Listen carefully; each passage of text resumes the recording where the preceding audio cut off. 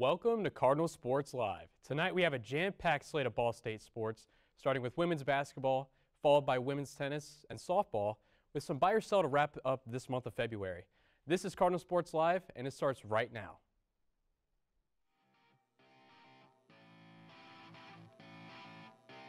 This is Cardinal Sports Live.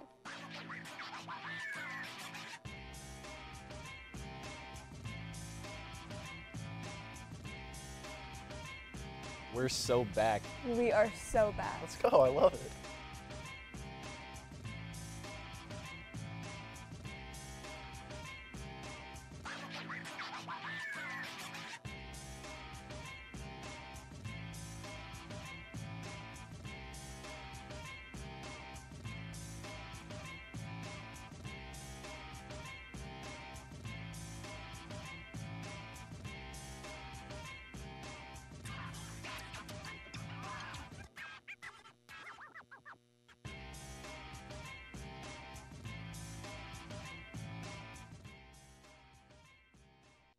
Welcome to Cardinal Sports Live. I am your host, Nolan, and I am honored to be joined by these two for the very first time that we've been able to work together here on the set. Ryan Siraki and Blake Flynn. Gentlemen, how are we feeling tonight? You know, Nolan, I'm feeling very good. I'm excited to be here. Thank you for stepping in and filling in for Emma's spot. I know there's been a lot of moving parts this semester. I was on with Dom and Trevor, and not Trevor yet. I want to get with Trevor. I was with Drew. So we're trying to get all this together. I know you wanted to show with both of us seniors. We're the only seniors in the club. So this is a good opportunity, as you said. Blake, how are you feeling? Yeah, I'm feeling great. And like you said, I'm probably going to be on the senior show, and I'll have to say my goodbyes to you. So it's good that I also get to be joined by you, our second and final senior. Yeah. Spring break's coming up. I don't really have any plans. Probably going to go home and work, but I'm excited. Happy Leap Day. Happy Leap Day. Also, happy birthday to Tyrese Halliburton, his 6th birthday. Absolutely. But like I said, I feel like it's only right that we work together at least once before we all head out and go about our lives after college. But we need to start with the women's basketball team, and I would be remiss if we didn't look back to last Sunday with that tough loss to the University of Toledo on the road. I just wanted to get your guys' reactions and what this loss means to the MAC tournament as we look ahead to that in a couple weeks. Well, that game was kind of the turning point of the season. I think you had that one highlighted on your calendar. You knew the importance going into that. We had beat Toledo when they came to Worthen earlier this season, so going on the road there to Savage Arena was no easy task, and they saw that. That was one of the most hostile environments Ball State has played in all season. Caleb, who was on the show Valentine's Day about 2 weeks ago, went to that game to cover it for the Daily News. 5,500 in attendance, and the lights got bright, as he predicted it would. It was just a very slow start. 16 points in the first half. I mean, that is atrocious offensively. You know what I'm saying? So, you pull out the shooting performances. Alex Richards, 6 of 14. Allie Becky, 3 of 13. Madeline Bischoff, 2 of 10. And I think the question that, we've kind of talked about before, but this was really highlighted in that Toledo game, was what do you do when the shooting is not working for you? Can you look inside? And we were not able to do that. Obviously, 48 points total in that game against the caliber of a Toledo kind of team heading towards the MAC tournament that will not work out in your favor. So I think that kind of showed us what we need to work on. Obviously, we saw some improvements when it came to Akron last night. But the other thing is it kind of highlights the importance of these next road games. Obviously, Eastern this Saturday, we'll kind of talk about that, but it's not overly important as it is when compared to Buffalo or Kent State, who are both 3 and 4 right now, respectively, in the MAC tournament. Those games have the utmost importance now because of that loss to Toledo. Yeah, that first Toledo game at Worthen, of course, was on national TV, our first game ever on national TV. And this one, honestly, had the hype to also be on national TV, but again, it wasn't, and, it just kind of happens. The result definitely wasn't that caliber of a national TV game. But the biggest thing for me, kind of like what you said, you're pretty much locked into the 2 seed now because of tiebreakers. Obviously, with the other tiebreakers that should be, like head-to-head, obviously we split and then point differential, but it's some weird thing. I think you said it's like win percentage in the top 10 or it's 8. Everyone who makes the tournament, Yeah, top 8 of the teams in tournament. So this pretty much almost guarantees that you're not going to be able to get that 1 seed, but hey, 2nd seed is the 2nd best seed you want to be. So the biggest thing for me is you pretty much have to play perfectly and execute everything perfectly. Like you said, those road games against Kent State, who's 17-8 overall, play them on March 6th, and we had that 57-46 win here on the 31st. In Buffalo, another team, they're the 4th seed. So 2 important games against 2 of the top 4 seeds.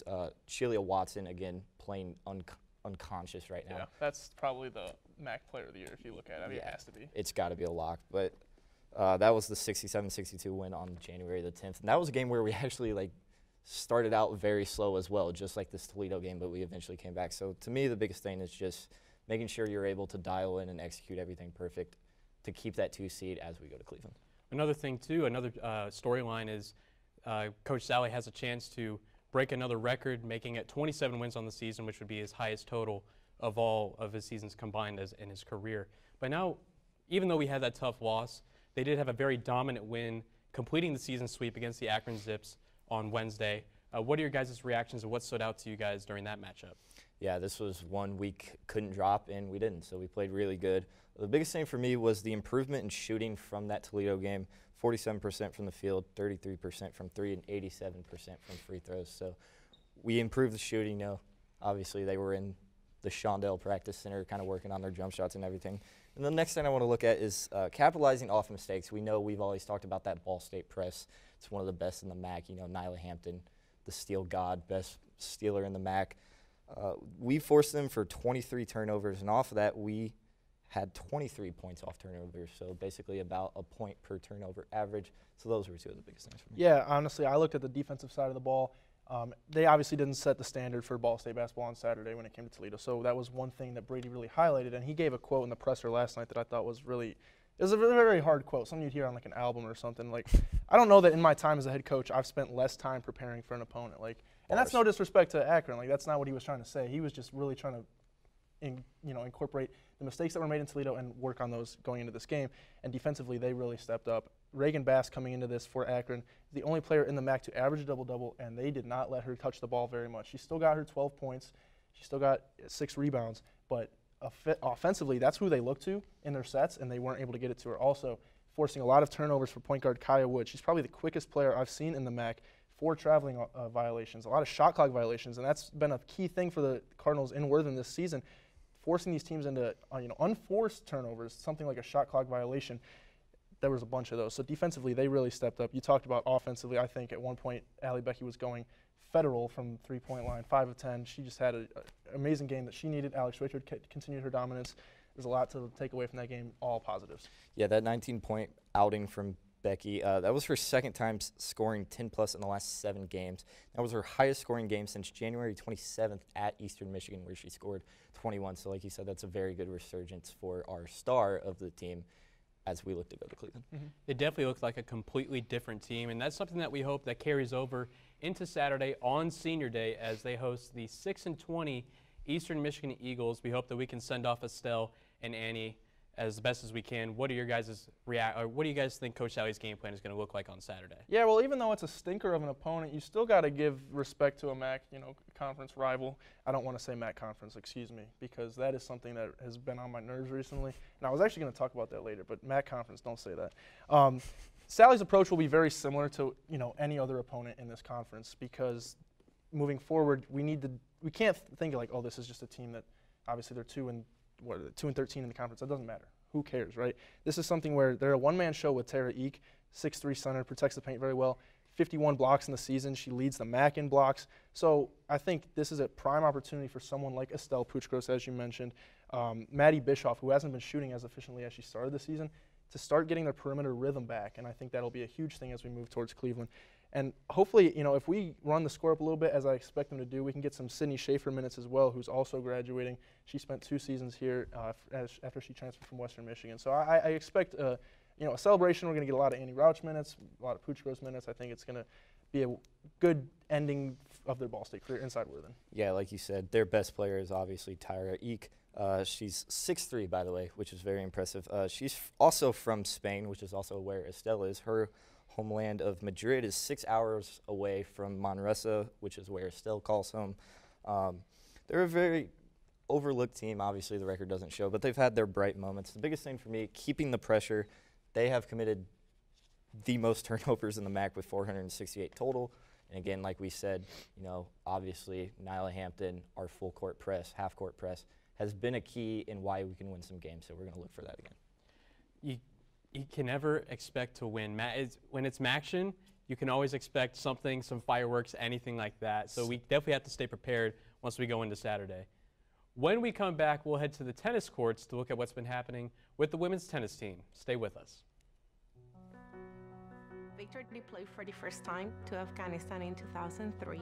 He sustained a moderate traumatic brain injury. Basically, he had to relearn everything. One of the most important elements of caregiving is taking care of yourself. We have our own journey, and we can fulfill that journey at the same time that we are helping our loved one. Visit aarp.org/caregiving for a free military veterans guide to navigate your caregiving journey. My name is Gary Parker. I served as a Cavalry Scout and a military policeman in the United States Army for 20 years. When I was a Cavalry Scout, we had a young lieutenant that came in, great guy, but he moved on, got promoted to Lieutenant Colonel, went on to Afghanistan, and I was able to keep in contact. And I'd wake up one morning, go on social media, and there's that post you don't want to see. For whatever reason, he took his own life. Nobody knows why he did it. And if there's something that we could have done to prevent it from happening, safe gun storage can prevent gun suicide, because it's that added step to get to your firearm that might just give somebody a moment of reflection on what they're doing. As a veteran, we need to be ambassadors to people that don't have the knowledge that we have.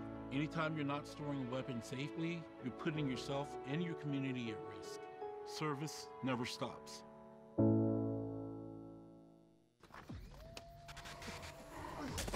Multiple studies have shown that marijuana can slow both driver reaction and response time, which can be really dangerous. He's here. He's here. Wait. What? I can't drive. Why? My. Oh.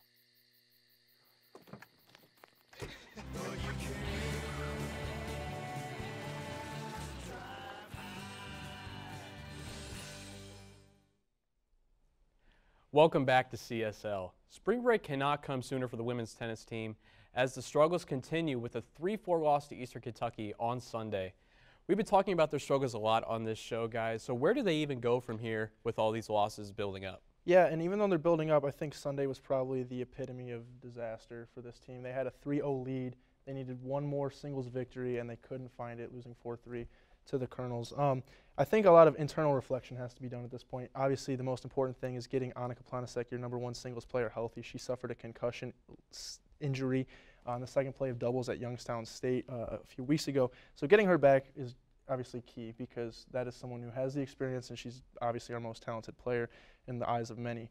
But I think when you talk about internal reflection, you have to harp on the positives a little bit too, because I think one thing that's come of Annika's injury is the dominance and the rising of Jacqueline Purcell, who hasn't even been seeing singles, playing time. She's moved up to 6. She got a victory against EKU. She was one of 2 singles victories, and her doubles experience has been incredible too. She's really good up close towards the net, and I think that is good enough to maybe get her in the conversation for even when Annika comes back, she can stay in the singles rotation. And the other thing is Tan Watko, the freshman, I was very impressed with her play on Sunday. She didn't win, but I think what I saw is enough to potentially be our best player down the line. Anything that's overhead is lunch for her. She just kills the ball anytime it's over her head. So I think you kind of look on what you've been doing positively. We obviously know this season isn't looking great, 2-6 on the year, as you mentioned, Nolan. You can't focus on that though. You have a long season ahead of you still. We haven't even hit conference play yet, so keep focusing on the positives. Really. You're not going to say the same though. I can just tell. Yeah, those were actually all great points, and yeah, I'm going to pivot to the complete opposite. So Nolan, what would I do, and what should we look forward to? Honestly, just pray for the season to be over, or at least to get to MAC play. At least survive MAC play. Obviously, you're 2-6. We throw around the word aura a lot. All that left once the big 3 left last season with Polishuk, Peeler, and Amy Kaplan. Obviously, it was all gone. Like we've said before, this is a very young team, so obviously we could have kind of predicted this. Obviously, we didn't want it to happen. But I think the biggest thing you mentioned, and I think it was before the show, that next year is not even going to be easier. So with these athletes that you are able to keep, whether they transfer or graduate, whatever happens, I think the biggest thing is just obviously getting through this season and then just preparing for next season so that we don't see this. Yeah. You made a good point. It's still a young team with a brand new coach, but Ryan, I like what you're thinking. Staying positive. Let's leave all that negativity in behind, and let's look ahead to this weekend. Yeah. The team is going to hit the road to face Dayton on Friday, and then to Butler on Sunday as they look for their first win on the road this season. What do they need to do to make that happen, guys? Well, Dayton is certainly not an easy matchup for us. They took Toledo 3-4 was their final score. They beat Eastern Kentucky, who we just lost to on February 16th. And Dayton's #1 singles, Natalie Osheki, is someone I've seen play in person. She took Mosh Polishuk last fall toe-to-toe, and that means trouble for Elena Malik, who struggled on Sunday. She had a set lead and didn't pull out the singles victory on Sunday. So I think what needs to happen is obviously Malik needs to bounce back if she's still going to be our 1 singles. I think there's hope that Annika plays this weekend, but I'm not convinced. So I'm going to assume that Malik is still going to be our 1 singles. And then for Butler, I think that's our best chance for a victory, honestly. They're 8-6 on the year, but their singles spot from 4 to 6 are very vulnerable. And this is where I think, again, Isabel Tonwatko or the freshman, Pearsall or Hazelbaker, whoever's going to play 5-6, that's where you clean up the win. You get the important wins on the backside of the singles. And I think we have a chance at doubles, too. All you need is 4 points. I think Butler's our best chance. I don't see us winning both of these. I think the best case scenario is split, but why not go ahead and try and split? Yeah, I agree. And for me, this is a very two minute thing that still have a lot of importance. Minutia. Yes, there you go. Shout out Underhill. Stop failing to not win the close sets, like we said. In that 3-4 loss against Eastern Kentucky, Hazelbaker and Malik lost in 3 sets in their singles. So if you win one of those, even both, that completely flips the game on its side, and that could easily be a win. And before all that, you have to just get one and find the motivation, because currently, according to their schedule, we haven't won a single point on the road. Not a single point. We went 0-7 at Purdue, 0-7 at Notre Dame, 0-4 at IU, and 0-4 versus Colorado. Even though we were technically the home team, we were still playing at IU. So we haven't even sniffed a point on the road. That will certainly end this weekend. I will guarantee it. That does not continue this weekend. If it does, then I don't know what to say. I might have to revoke my seat here. So we'll see. Ryan, you mentioned in the previous question that we're still pretty far away from conference play, but who are some teams in the MAC that you guys are looking at to stand out and possibly go make a push for a MAC championship? Yeah, they might not have the best record right now, but I promise you Toledo will be a problem when it comes to late April. They are hosting because of their dominance last season. When they were into that tournament as the 1 seed, I promise you Toledo is hungry and they want to get into the NCAA tournament after Ball State robbed them of that experience last year. Cassie Alcala is back. Sloan Teskey, who I have personal issues with, she's back. And obviously the Talamaraja sisters are not twins. I thought they were twins for a while, but they're actually just sisters separated by 2 years. That is a talented Toledo roster, and anyone in the MAC should be scared to play them. Yeah, the biggest team I'm going to look at is Buffalo. They're 12-2 for the whole season, because I couldn't find their just spring stats for some reason on their website. They're 73-24 in singles, 35-12 in doubles. And they have a double tandem of Ambry Amat and Esme Andrensen, who are 11-4. And with the next team I'm going to talk about, Western Michigan, who also 9-2. Valeria Monco, reigning MAC singles player of the week, 9-1 on the season. She also is a very good doubles player with Lindsay Ziegler, who they are 8-0 on the season. So for those two tandems, it's kind of like the immovable force versus unstoppable object. That's going to be a really great matchup to see in the doubles if they end up going to the tournament. But those two teams in Toledo as well, I think, are going to make the push. And before we go to commercial, if you want to throw a 4th team, because that's what the MAC tournament is, 4 teams, I'll throw Miami, Ohio in there. That team is hungry as well. They have really nice facilities, really talented. That's going to be a team to look out for as well. I think I'm going to write off Ryan's positivity and say Ball State Cardinals, because it's still pretty early. So when we come back, we're going to check in on the softball team and their upcoming 7-game week after the break. You could be me for just 1 hour. If we could find a way to get inside each other's minds. Walk a mile in my shoes. Walk a mile in my shoes. Well, before you abuse, criticize, and accuse. Walk a mile in my shoes.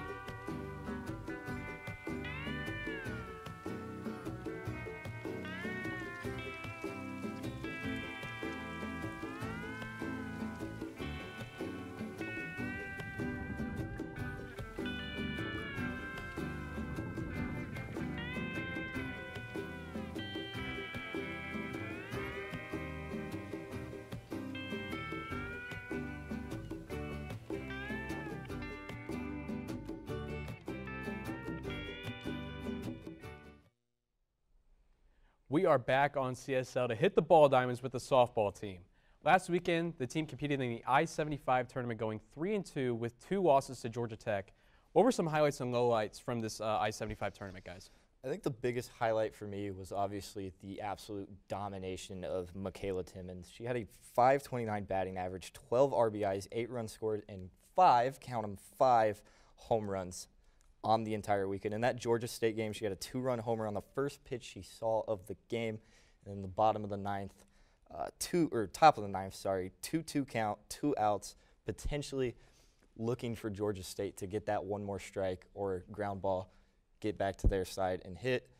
She had a game-winning grand slam, So she was absolutely dominant, and it kind of is really good to see because she was pretty good last year, had a little struggles at points, but now she just looks like our dominant hitter, best player. It's no question.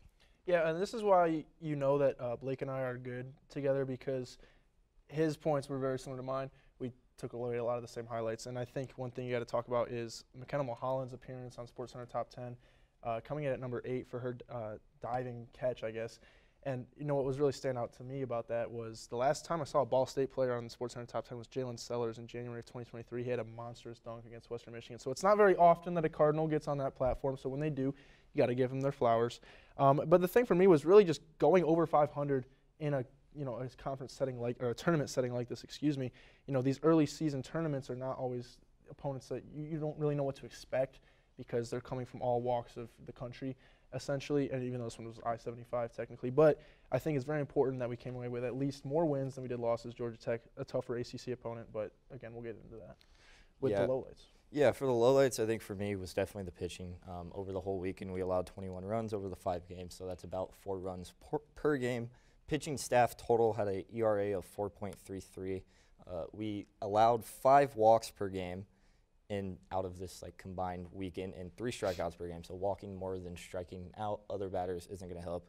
Francis Keene and Birdie Murphy really had the heavy load on this weekend, having the most appearances.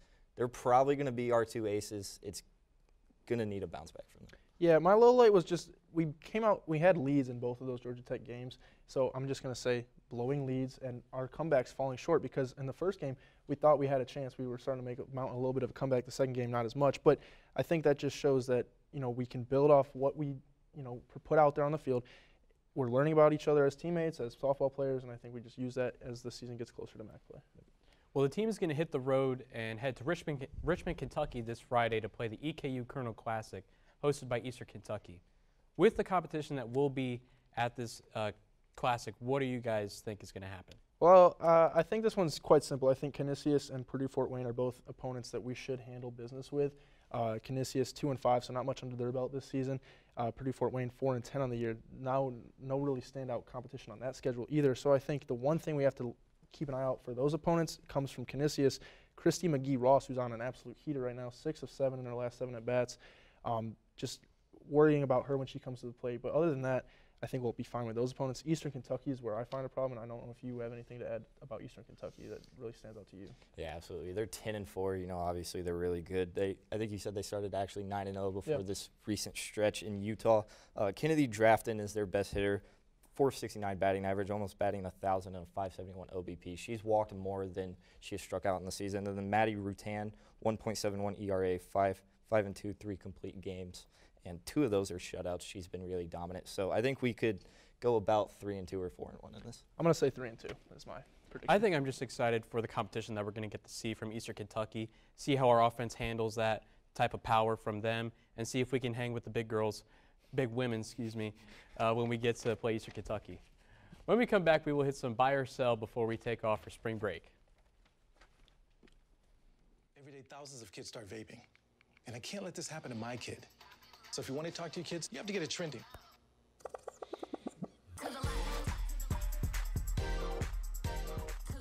No, you're doing it wrong.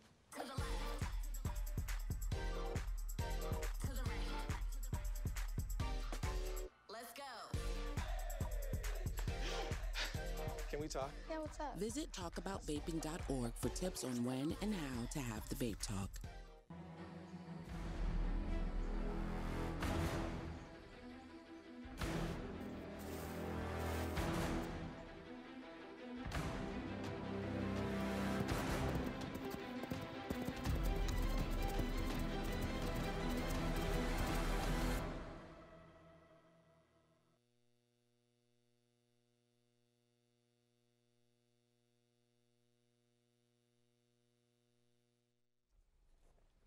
Welcome back to our recurring segment on this crew, Buy or Sell, where I will be asking Ryan and Blake whether they will buy or sell these takes. Now, guys, there has been some discussion in the media about moving the NFL Combine out of Indianapolis, even though it's been here since 1987. Are we going to buy or sell the Combine staying here in Indy? Simply put, I'm going to buy that it should stay. I'm selling that it actually will. Once the NFL realized that their draft could be, kind of a rotation between cities, all they saw were dollar signs. Now they have the opportunity to do the same with the Combine. Even though it doesn't have the same aura, they will probably start doing that. So I'm going to sell that it's staying in Indy. Yeah, I'm going to buy it. I mean, it's nice when your city has nice things. We have the All-Star Game. We've had some Super Bowls. There's no real need to move the Combines somewhere else except for what you said, the dollar signs, which, again, they'll probably do. But, it shouldn't really matter. I'm buying this. Fingers crossed that it stays here in the Circle City. Duke basketball was in the news this weekend for their loss to Wake Forest, but for some other reasons as well. Are we going to buy or sell banning court storms in college basketball? That's the easiest sell for me. I know Filipowski played last night, and there's a whole discussion on that. Caleb, I'm sorry, I'm not getting into that. Don't want to hurt your feelings. Court storming has been around for decades. It's been a staple in the sport. It's one of the most exciting things for a college fan. I know we'll never get to experience that at Ball State. I think Jay Billis should be fired into the sun for his comments about detaining individuals who rush the court. Honestly, just prepare better for it. Wake Forest failed at that, obviously, but we have seen schools prepare for it, and that's how you have an effective court storm. Yeah, I'm going to sell this for the same reasons. I mean, it's fun, especially if you're on that side, getting to storm the court. You really don't ever have access to be on that court. Also, with the thing, Filipowski also, but Caitlin Clark, I think there's just better measures that need to be taken, but I don't think we should absolutely ban it altogether, so I'm selling it. Before we move on, just here's the best way to stop court storming. You ready? Don't lose to an inferior opponent. That's such a great idea. I wish Duke would have thought about that when they lost to Wake Forest on Saturday.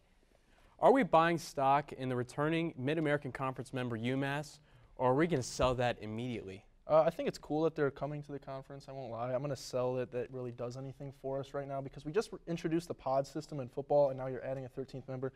Unless you plan on adding 3 more to even the pods out again, why even do that? It doesn't make sense to me. And again, this is something I even struggled with earlier. I said MAC conference. A lot has happened this week on Twitter with people saying, oh, they're joining the MAC conference. It's redundant. Just say MAC. But I am selling it. Sorry. Yeah, I'm also selling it. From 2012 to 2015, their football team was actually in the MAC. They went 8-40. Now, that was the first years they've had with a football program since 1906, but they haven't changed after that fact. They've been 16-72. They will add value if other teams join, but for now, just adding UMass as a sole addition just doesn't make sense. I can't wait for that Central Michigan versus UMass matchup. That's going to feed. Yeah, I can't wait for that one either. There have been a lot of Ball State fans that are not happy with running back Marquez Cooper with his decision to enter the transfer portal. Are we buying into the fans' justification for being upset, or are we going to sell it? And typically I side with the players, but I'm going to buy this because I feel like Marquez was kind of weird for this, honestly. Like, what are you doing, bud?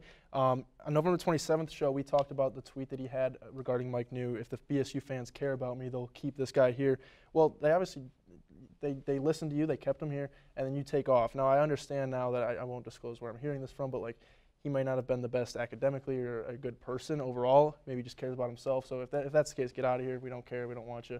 Go get your 1,000 yards and don't get drafted. I'm selling this. I mean, let's be honest. Like, look at the program. We are not good, and we're probably not going to be good for at least next year, maybe over the fact. So obviously he wants to go win. That's the reason he came here from Kent State, because they were terrible. Came here, was even more terrible. So, I mean, what are we doing? Like, just let the guy live. Last thing before we go, are we going to buy or sell? And I expect it to be a sweep across the board, by the way. Are we going to buy or sell spring break being too early for us? Easiest buy of the night, Nolan. It was a buy. It's March 1st. Spring break starts. That's way too early. What are we doing here? Yeah, I'm buying, and I'm buying it multiple I'm buying times. it with you guys. But New Orleans is waiting for me, just so you know.